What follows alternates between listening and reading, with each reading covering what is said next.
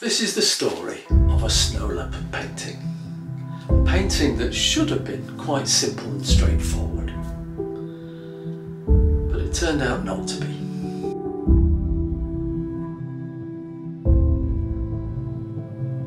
Yeah. The painting has its origins back in the winter of 2021. I was exploring the Swiss Alps in search of deep snow, and the inspiration that I get from visiting extreme environments. Even with snowshoes, it was so hard to cover ground in such deep snow, and time after time I found myself perilously stuck. Yeah, I'm getting stuck. Okay, let's go back. I thought of the animals that routinely live through such conditions. Exposing yourself to their world, if only briefly, gives you a whole new appreciation of what marvels of creation such animals really are. Out there I thought about snow leopards. What better way to paint a snow leopard than to express the extreme environmental conditions in which they live? A snow leopard painting was born. And once the painting had begun, a new element of that cold environment spontaneously developed on the canvas. Icicles, man. Icicles.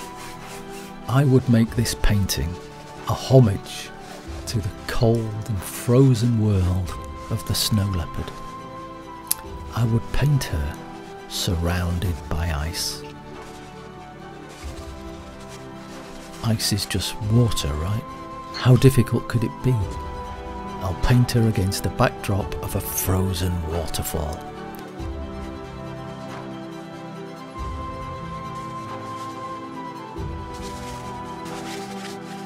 She will be lying on a sheet of ice, a ledge of some kind. I'll just make it up as I go along. So many of my paintings start this way. I have an idea and I don't want to dwell on any difficulties that might come. I want to hold fast onto my vision, and I will myself to bring that vision into creation. Wiser or less impulsive people might prepare thumbnail sketches, but sometimes for me, if I see a vision clearly enough in my mind, I just want to get started, and I'll solve any problems that come along then and there on the canvas. For the initial block-in of this painting, I'm actually working with Winsor & Newton and Cobra water-soluble oil paints. I thought I'd just give them a try to see how they handled, and see if they'd be a good way of blocking in initial paintings. They actually take just as long to dry as the regular ones, but yeah, the properties of them, they actually handle quite well. And so that's what you see me working with here. I'm just testing how they blend on the initial block-in layer. After that, I'll be working with regular oil paints. When I paint fur, I first of all lay out the colours and tones of each part of the animal and gently blend them together to give me a feeling of the three-dimensional form and how the light is falling upon it, changing the colours as it does so. This base layer, once dry, will serve as an excellent starting point for the finer intricacies of fur painting that will come. And after a short while, I could see that my ideas were taking some kind of physical form. But there was a long way to go.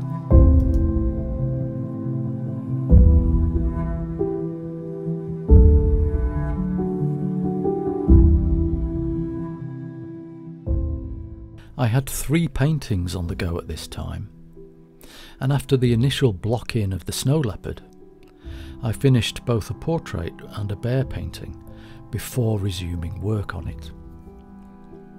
In hindsight, I'd have been better to carry on with the Snow Leopard whilst the vision was still fresh and clear in my mind. Not only that, but I also suffered a pretty serious back injury right at this time, which made painting unbearably painful. Not something I had anticipated, and it's hard to be creative and imaginative when most of your attention is taken up by the pain. But I persevered.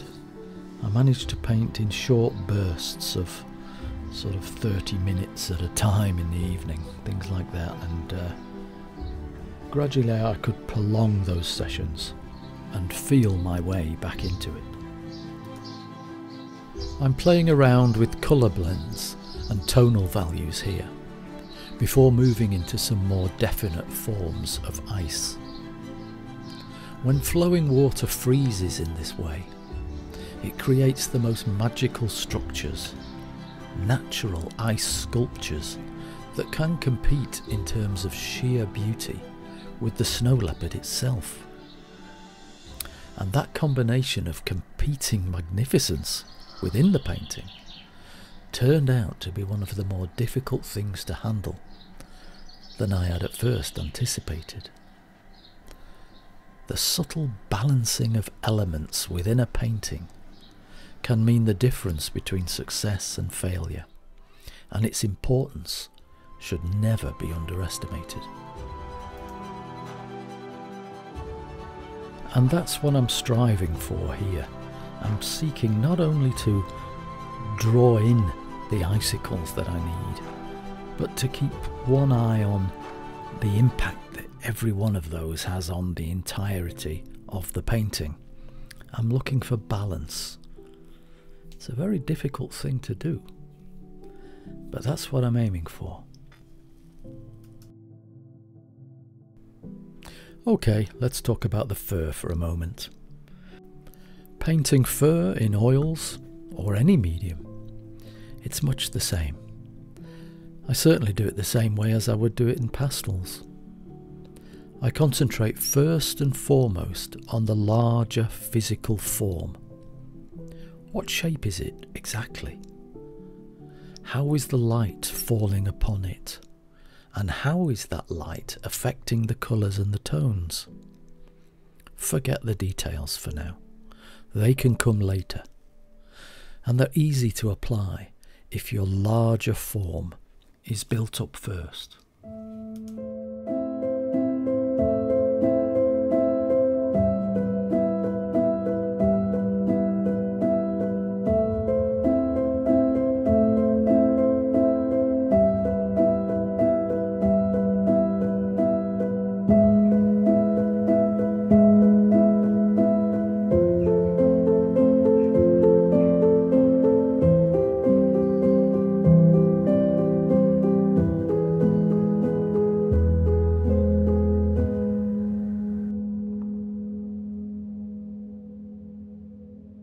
The boundary between light and dark is where your warmest colours will be found, and these I often apply with a thin glaze, and then I work highlights into that, wet in wet. My medium here is 50% walnut oil and 50% Winsor & Newton Artist's Painting Medium.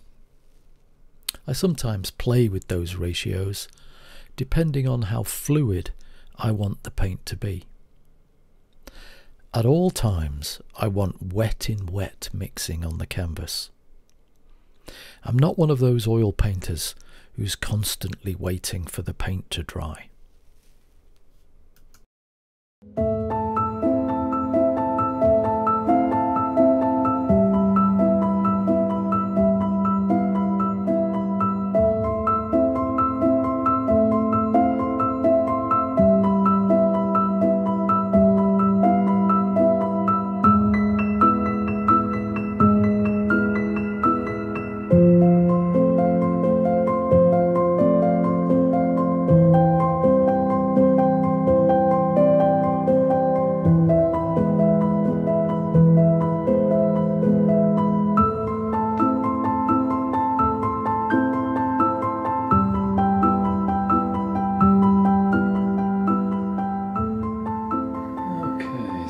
got whiskers on this side. I'm just going to put the whiskers in on the other side now.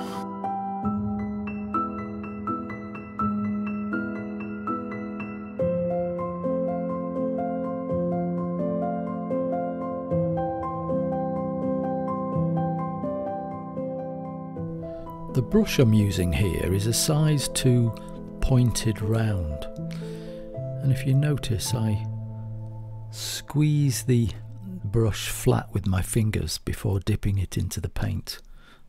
That way you can get a very, very fine line, which is perfect for the whiskers.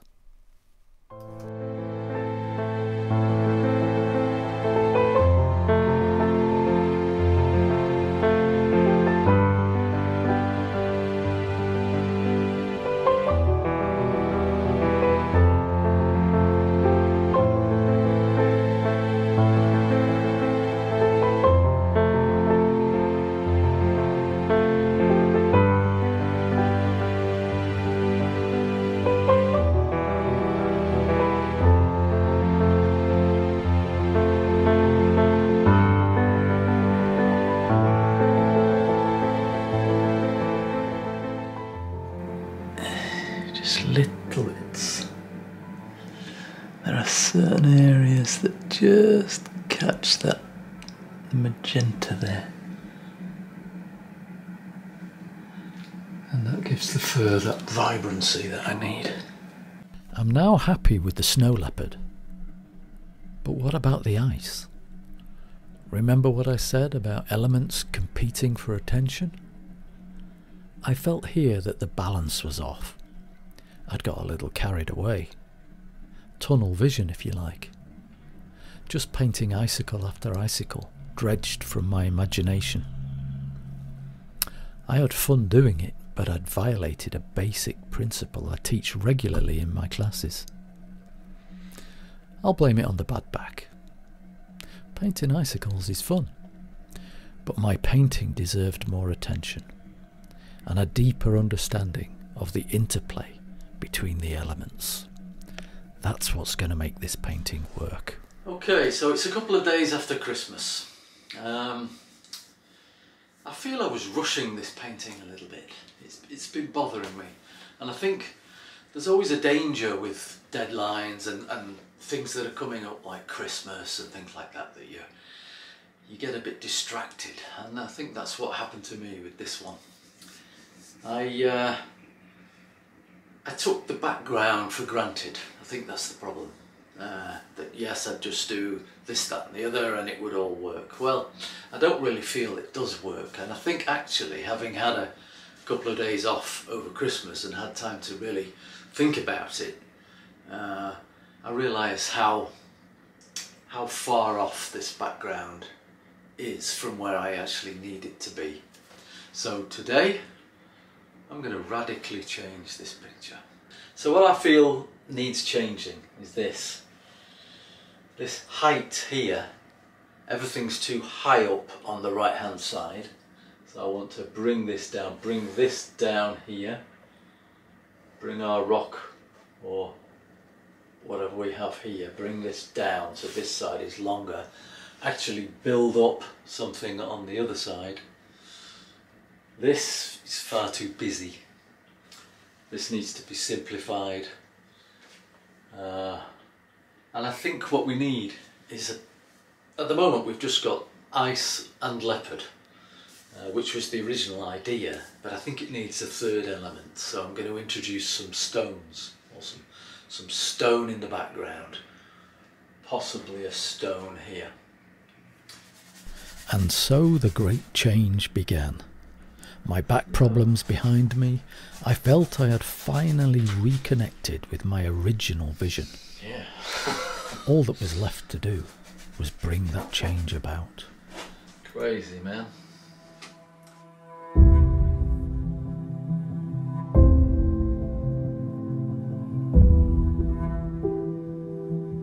Darkening all that back. We're going to do the same further back there as well.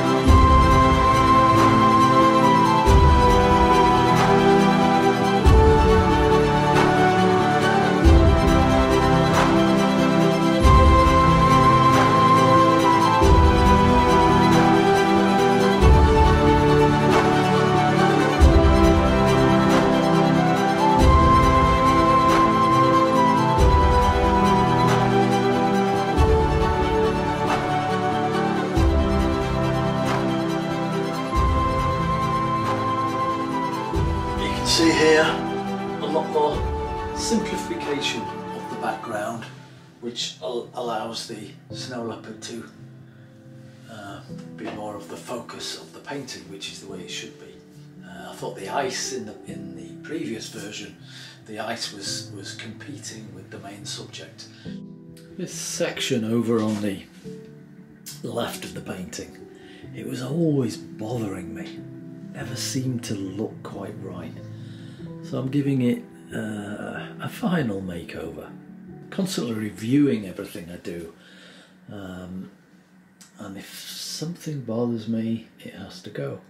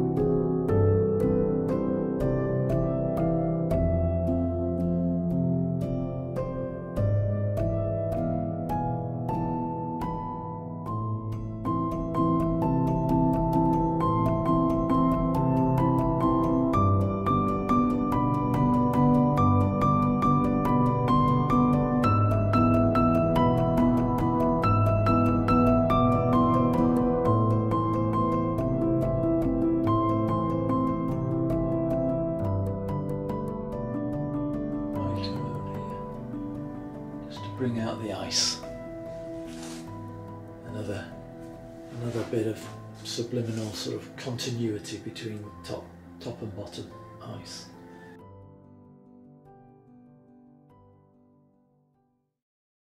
And there we have it. Painting's finished. I did toy with the idea of putting a few snow flakes coming down at about thirds, about here. Just putting 1 or 2 snowflakes in. I decided against it. It was 50-50. Sometimes, you know, you get that feeling you can just push things too far. So I decided to leave the snowflakes out. Don't really know if that's the right decision or not. I know a lot of artists follow this pattern where they plan everything out and they do lots of little thumbnail sketches and that sort of thing. Great. Great, if you do that, it's great. For me, I don't seem to have the patience to do that. I like to just get stuck into the painting, and it costs me dearly sometimes, as you saw with this one. I mean, a completely different background. I've painted this picture twice, in effect. Completely different here, but I like this evolutionary process of having fun with the actual painting. It's just me. Every artist has their own way. Some paintings are a bit more planned out and you know exactly how they're going to look, but paintings like this one, for me, are a bit more interesting. They sort of keep me awake at night thinking, oh, what if I did this, what if I did that? Is the background competing with the main subject? And that was the problem in the past with this painting. So what I did, toned this right down. Too much detail down here is, of course, it's nice, but it's distracting from the main focus of the painting, which is the beautiful snow leopard. Also, the background, when it's too colourful and too in your face, it's shouting, look at me, look at me. Which again isn't a good thing, because this is the star of the stage and the rest is just the stage. So the stage sets should enhance the star, and it wasn't doing. So that's why I had to change things very, very dramatically in this painting. But I learned a lot doing it as well. You know, you're always learning, always finding new ways, different sort of combinations of mediums, and whether you're glazing or you're painting directly or dry brushing, or there's always different things that you try when you challenge yourself. And I think this painting has really taught me a lot, actually, and it fills me with a lot of enthusiasm for the next one.